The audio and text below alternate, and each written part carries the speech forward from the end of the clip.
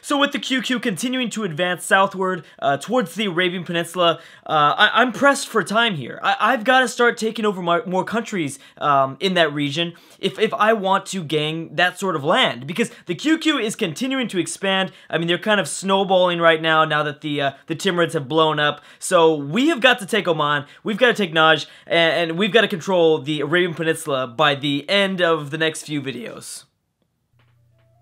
So we're actually going to war with Oman right now. I know that I probably should wait for these lands to get cored, because I know that we're going to see some sort of possible rebellion here. There's a 24%, oh my gosh, a 24% chance of an uprising, or it increasing at least per month.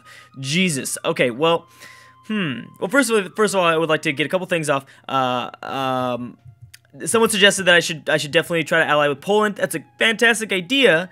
We do have positive relations with Poland. Unfortunately, though, Poland has a lot of great allies. And right now, oh wow, it just turned to -15, I'm sorry, -15. Well, that's strange. Oh, because of obviously the different religion. It's competing great powers.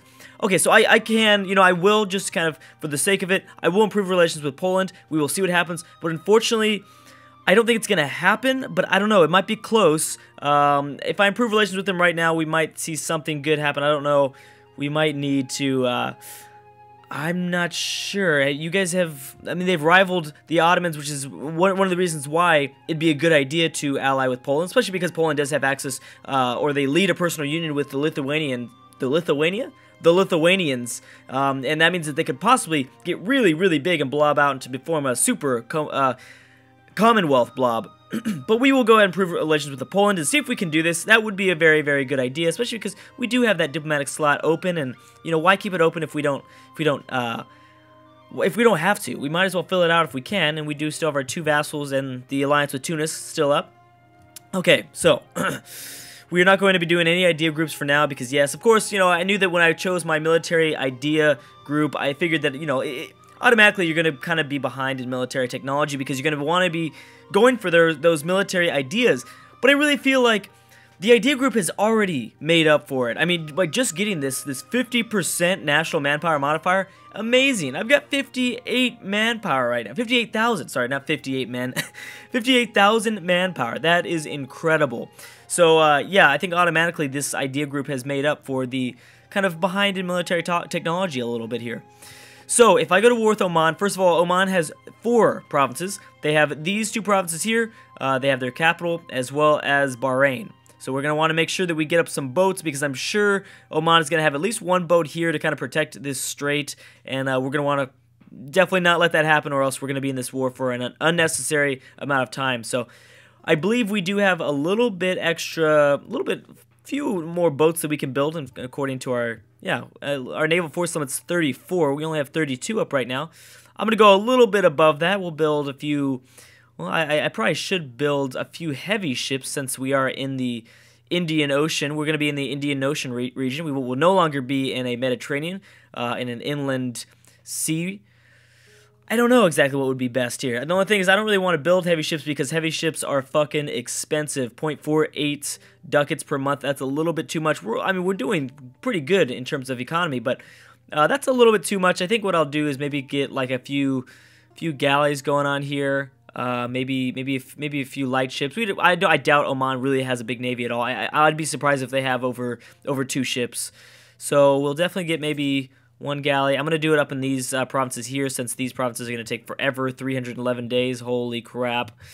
Let's do 1, 2, 3, and maybe like 2 light ships. 1, 2. Okay, we have like a force of like 5 ships, and that'll by far be more than enough, I'm sure, than whatever Oman has. I guess I could probably check the ledger. Maybe we should do that just for safety. Oh, yeah. Oh, yeah. Where you at, O? Where you at, Oman? There you are. Bam. Yeah, you got 2 ships, so you'll be fine. We'll take you down in there. One of them is a transport, so won't be too difficult at all. Yes, we have provincial unrest. I know that we can build some buildings, but we're going to keep that surplus alive. Now, first of all, now that we are improving a relation. Also, thank you so much for the people that are commenting, suggesting hotkeys. That's something that I've just been really lazy about, and I haven't picked up, but I love the fact that I could just right-click and cancel. Oh, that's amazing. I know that right now I have a, who am I improving with exactly? With Yemen. Okay. We don't really, we can't annex Yemen until, I think, 1488, so there's no point in really kind of improving relations just yet. I believe we could probably annex these guys here. Yeah, we can, but I don't think I am until we kind of get control of the rest of Alodia. At least that. I mean, how many provinces does... Yeah, these guys only have 6 provinces. I'll vassal feed them a little bit, and I'll take a few more of their provinces here, and then we'll annex them completely. Don't want to wait to my I don't want my vassal to get too big, because then it takes too much diplomatic power, and it kind of gets annoying. It takes too much time and stuff like that. Okay, so let's put you here, because we are coring. We're not coring anything here. I don't know. We just have a galley being built.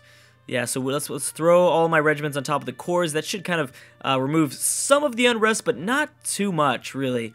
It really doesn't do much. It's still at 24.8%. Well, we haven't put everyone on top of there, but everything else we're doing good, right? Yeah, yeah, I mean, we've got some Hijazi nationalists, but that's okay. That's not bad.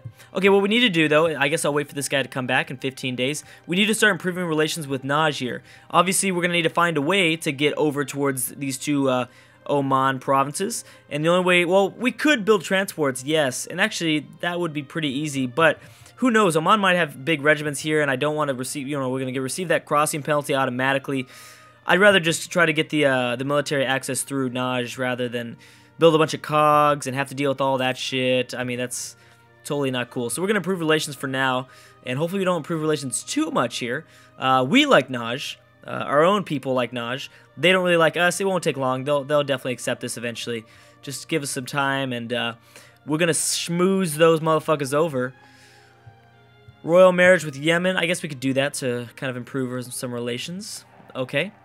And yes, I'm going to be more careful with my royal marriages. Obviously, I made a mistake by royal marrying... Who is that? Geez, I forgot their name. Fazan over here, when I was like a month away from annexing them. My apologies, that is a very, very good point. I never even thought about that. I'm always just like, royal marriage? Hell yeah. If we're cool, I'll accept your royal marriage whenever. Forgot that there's kind of a negative to royal marriages, where you automatically receive a -5 legitimacy hit. Oh, and you guys are, of course, you're crossing right over through these lands instead of going around. Fantastic way of traveling. Fantastic.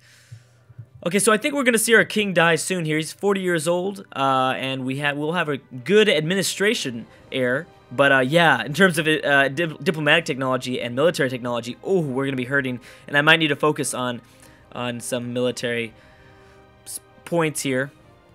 Okay, so I'm going to want to free up one of those diplomats at some point. I need to, I guess, I don't know. I know that I'm improving relations with Poland for a bit here. I guess I'll get you to positive. You are at war with the HRE, Bohemia, Saxony, Salzburg, bunch of HRE members. I believe kind of the Eastern HRE members. Yeah, looks like it. Oh, we have an administrative that just died. Morale of armies, land force limit modifier. That's what I like. National manpower. We don't need any more manpower. That's for sure. Let's go for the definitely the army organizer. Land force limit modifier. That should kind of increase our force limit, because right now we were at 40 or no 37. Now we're at 41. Very good. So we can build one more. I like that. I definitely like that. Now we don't have access to cannons yet, but we will soon. We're going to want to keep that in mind, because cannons are going to be very, very important when sieging out provinces. Okay, we are in positive relations with Poland, but again, I don't see it happening. I mean, we can see... Oh, we just boosted up to 30. Wait a second. See, number of great allies. It's weird, because they're only really allied to Mecklenburg and... Mecklenburg. I always think of Macklemore whenever I think of these guys. Macklemore is totally the king of Mecklenburg. Okay, so in Austria, I think that's the biggest thing. There's that -50 great relations penalty. That's what would kill us. Also, you know, obviously right now the same religion and the neutral attitude towards the Mamluks. I mean, we can improve relations to get rid of that, but for the most part, I mean, what I've noticed whenever I do play as the Mamluks or any sort of nation here in Africa or kind of the Middle East, most people, like most of the European nations, because I know that I would definitely understand that maybe allying myself with another strong power for their galleys also, like Aragon or Castile, would be good for navies to kind of take on the Ottomans. Obviously, that would be great, and I've been thinking about that a lot, but at the moment, you know, European powers do not like to ally themselves with lower people like myself in like less than the 1550s. It becomes a lot easier when a lot of these guys kind of blob out, and there's less possibilities for allies, and there's a bunch of rivals. It's way more likely. Right now, there's just too many nations, and we need a lot of people to get eaten up. So probably, I would say maybe in like 50 to 75 years, we're gonna see more easier allies in Western Europe, and I guess just Europe in general. But for right now, it's going to be very difficult. So I'm going to remove this guy from Poland. It's not going to happen. It's just not going to happen. I can continue to improve relations, but that great power alliance is going to just destroy us. And yeah, it's not going to happen for now. And we'll kind of continue to go back to it. But yeah, we can't waste any more time. We need to go to war with Oman right now. And I need this diplomat continuing to improve relations with Naj so I can get a military access granted to me. Okay, so, oh, I could vassalize them. I didn't even realize that. I could totally improve relations. Well, I'm at negative 92 relations. There's no point to that. I didn't even think about that. Like, we could just automatically vassalize diplomatically Oman. But nah, we're going to do it the tough way. We're going to be men about it. Uh-oh, what's going on here really quick? Yeah, you know what? Before I even jump into this war, I should probably improve relations. Or I should probably increase the autonomy in a few of these provinces. I mean, that's huge right now, right there. All above 12.8%. Yeah. Well, these provinces weren't providing us much before, but now they're really not going to be providing us anything. Let's improve everything here. Let's increase the autonomy, and yeah, it's going to hurt, but and now it's down to 10%. I mean, that would definitely be, we're asking for a rebel uprising there at 24% chance of increasing every month. So we kind of had to do that, and that's fine. I don't really mind. I mean, I'm not trying to gang these lands just to look, just for the, I don't know, for anything else. I mean, I'm just trying to get some land, trying to gain some power. And I know increased autonomy removes some of that power from ganging those provinces, but you know, it's fine. Well, it's fine. We have to do it.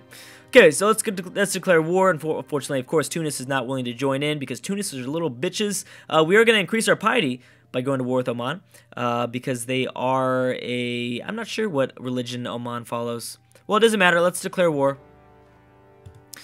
Very good. So what do we got? See, and that's why I want to do it so fast, is because Oman has no allies. That means we could probably get in and out of this war pretty quickly. When are my boats done? My boats look like they're about to be finished pretty soon. So by the time we siege out these two provinces, they should be good to go. Okay, real quick, let me shift my general over to this side. No leader here. And I know that we don't really need a general when fighting a one stack, but still, I mean, I'm just trying to kind of keep my manpower and my regiments as high as it can go. I would like to lose the least amount of troops as I can at all times, because again, I've always got that threat from both now the Ottomans and the QQ. So this stuff needs to be kept in mind. It's very, very important that we are kind of always aware of that sort of stuff, those sorts of things. Nice. There are the boats. The boats have arrived, and boom, we will have them all settle here in the Red Sea. Very good. And come on, baby, get over there. Okay. So while these guys are sieging out, I'm gonna go take control over. I gotta be careful, because maybe I need to ask from Naj also. What's that called? Fleet basing rights with Naj, because I have a feeling that I'm going to be suffering from a little bit of attrition over here. More than likely. Gang piety, lose some gold. I think I'm already at 100% piety. Losing piety, well, I guess I'll lose some gold. That's fine. That's why I keep the surplus there. Because, I mean, there's always these freaking missions, these tasks that always come up and just say, hey, yeah, you should probably lose some gold right now. Why? Just because fuck you. Game says, fuck you, Drew. And I don't, I get it. That's said a lot to me in my life. And it's something understandable that even in my game that they have to say, fuck me, right? Fuck me. Okay, we're still not suffering from attrition. Good. That's pretty nice here. There is a 7 stack here. See, that would be very difficult. So no matter how many cogs we had, we would get pretty big crossing penalty. If we had a bunch of cogs and we had to try to do a naval force landing here. I don't see any boats here. Let's check in the Persian Gulf here. And now we are suffering from a little bit of attrition. Yeah, there is one boat, so I don't know. I thought they started off with 2, but anyways, let me send this guy back. I don't want him to suffer from too much attrition. Obviously, if he sits there and he dies, I'm gonna be crying my eyes out. So we are blockading by 40%. Not a big deal. I might even just delete these. Actually, these boats might be they might kind of come in handy for later wars, especially when actually, yeah, we should probably keep them because if we the plan is to attack Naj here, take as much as we can from Naj, hopefully, because these guys are a vassal of, yeah, the QQ. We want to take a bunch of these provinces to landlock the QQ here. That's kind of mandatory. We have to do that in the first war with Naj, so that they don't be, actually, or no, there's no way we'd be able to vassalize these guys. They're way too big. But eventually we want to go all the way to here, take this province, and we'll just, yeah, we'll kind of have a boat settled. Bam, right there, and start attacking the QQ. I'm sorry, the Timurids, I'm sorry. Because the Timurids, I mean, right now are blowing up. They are not going to last much longer. I'm sure that the Persians at some point here are going to spawn out of the last remnants of poor old Timmy. It's only a matter of time. Okay, and those cores are almost about to be done. I'm sad that we had to increase autonomy there, but really, I really didn't have any other choice. Okay, so there's a 9 stack there. I should probably be kind of careful, somewhat careful there. Oh, I haven't actually asked for military access yet. Stop improving relations, and hey, buddy, you want to do this for us? Thank you. You will. All right, cool. So let's just have this 8 stack kind of watching. Oh, we've gained some unrest. Oh man, how much unrest is that? Oh shit, more unrest. Fuck. No, man, that's not cool. Okay, well, let's hopefully get the cores. I know the cores might slightly decrease this. I know that if I boost my stability up, we're going to see a lot less national unrest, but I don't know. How far behind am I in... Oh, I'm not that far behind. Okay, let's go ahead and boost it. Having +1 is not bad, and now, yeah, that's an entire 1 positive stability, or like a -1 with positive stability. Okay, that did kind of a lot, but I think for now, I think maybe we'll just use harsh treatment to get rid of the rest. Okay, that 8 stack is on its way. Now, hopefully, actually, maybe I should keep him there, just in case I don't want to get attacked by this 9 stack when I'm not ready. That would be bad, obviously. And the cores are about to be finished up here. Wow, where the hell did all this gold come from? Out of this war, that's strange. Okay. So boom, let's make sure that we kill the 9 stack, and then we'll send my own 9 stack over to Bahrain and siege out that last province from Oman. Hopefully get out of this war as soon as possible, because once again, we got to be careful. I don't think the QQ will be able to attack Naj just yet. Actually, wait a second. They do share the Persian Gulf. I believe, actually, you know what? The QQ might actually have access to claiming some of the Naj lands here. Yeah, they do. They do have a claim.